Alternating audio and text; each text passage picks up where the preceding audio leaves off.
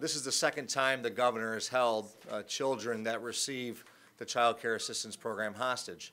I think the first time was in the last fiscal year, and it's a clear indication of where his priorities are. And I'll speak to the governor as a businessman, from one businessman to the other.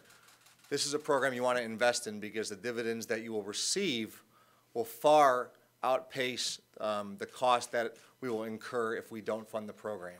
So, Mr. Governor, I encourage you to govern and stop politicking and going around the state with your negative attack ads and start focusing on where the real issues are, and this is definitely one of them. Thank you very much.